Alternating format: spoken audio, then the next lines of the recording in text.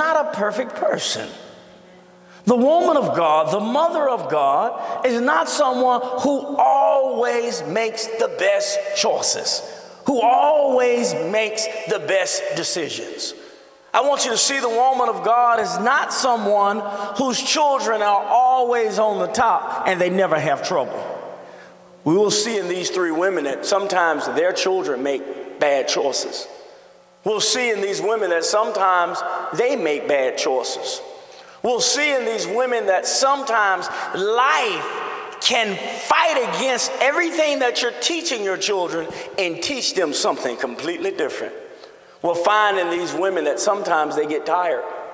Sometimes they get frustrated, and sometimes they just need a 10-minute break. Can anybody identify with that? But there are three powerful traits in each of these ladies, in each of these women, in each of these mothers, that if we would take time to dare peer upon, that if we would take time to look upon, I think we could all be encouraged.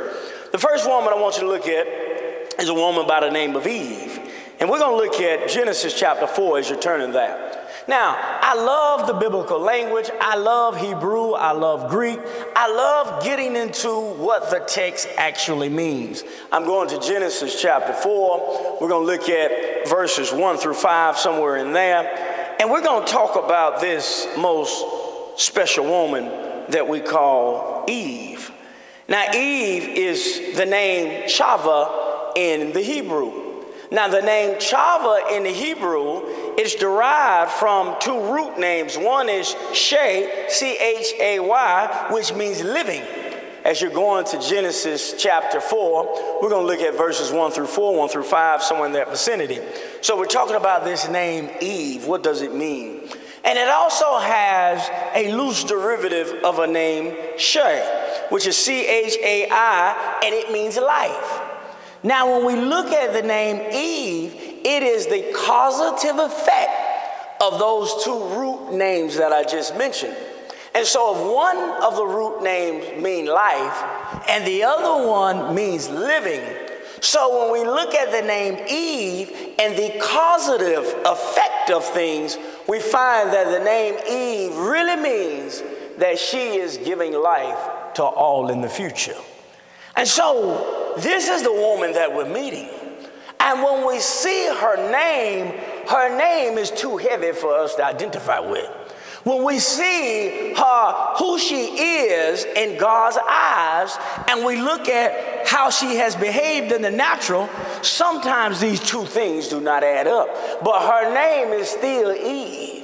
Her name is still, and her purpose is still the purpose of the one through which all future life will flow from.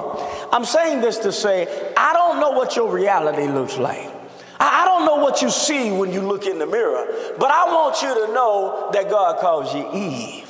I want you to know that God has a name for you that supersedes and overpowers whatever your earthly reality might be. God called the woman Eve. Powerful thing. Powerful name. A woman through which all life is to flow. Now, Eve didn't go to seminary. Eve wasn't a language specialist. But at the time when God planted Adam and God planted Eve, in their plurality, I'm in Genesis chapter 4. We're going to look for very briefly. We're going to look at verses 1 through 4, 1 through 5, somewhere in that vicinity, so we can get a totality and a fuller understanding of who this woman is.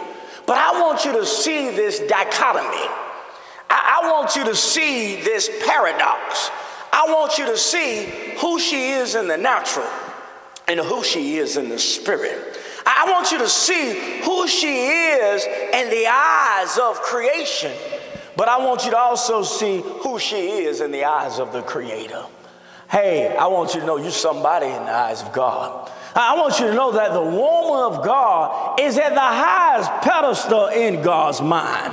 I want you to know the woman of God is someone in the kingdom, is someone special in the kingdom, and her name was Eve. And all life was to flow from this woman's being. And I think she understood that in some inspirational way. I think she understood the pressure of being the one through which others will flow from, the one from which others would nurse from. If you're in this room today, we flow from a woman called Eve. So let's look back at Genesis chapter 4, and I want you to see some things about the life of this particular woman. I'm in Genesis chapter 4. I'm going to look at verses 1 through 4 very briefly. It says, now Adam knew his wife, and she conceived and bore Cain, saying, I've gotten a man with the help of God. You know, you can do some amazing things with the help of God. We can do some extraordinary things with the help of God. When you have God in your life, you can do exceedingly, abundantly, above all that you can ask or imagine. And again, she bore his brother Abel. Now Abel was a keeper of sheep, and Cain a worker of the ground. In the course of time, Cain brought to the Lord an offering of the fruit of the ground. Now I want you to see here, you see this name Cain, you see the name Abel, you see what Cain did, you see what Abel did, but we're really still talking about Eve. We're talking about that which flowed from the being, from the loins of Eve.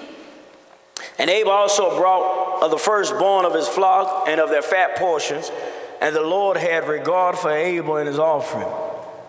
But for Cain and his offering, he had no regard. So Cain was angry. We're still talking about Eve. And his face fell. The Lord said to Cain, who is Cain? Eve's son. Why are you angry, and why has your face fallen? If you do well, you will not be accepted. Will you not be accepted? And if you do not do well, sin is crouching at the door. It's desire for you, but you must rule over it. Now we're talking about Eve's son. One thing I want you to see about Eve, and I'm not making an excuse for the poor choices, but I want you to see that she had no mother. I want you to see a woman who was placed in the earth with no mother. No one in the physical sense to nurture her like she has to nurture all to follow. I want you to see a woman in the world seemingly all alone. Yes, she was sent to Adam to be Adam's helpmate, but if you're married and you're a woman, you understand sometimes the husband just can't identify. Sometimes the husband just does not understand. Sometimes the husband simply can't relate. And for whatever reason, there are some private moments you choose not to discuss with him. So we see a woman that's all alone. I want to challenge you today to see those Eves that are all alone. I want to challenge you today to see those mothers that are all alone. Those mothers who have never been taught to mother.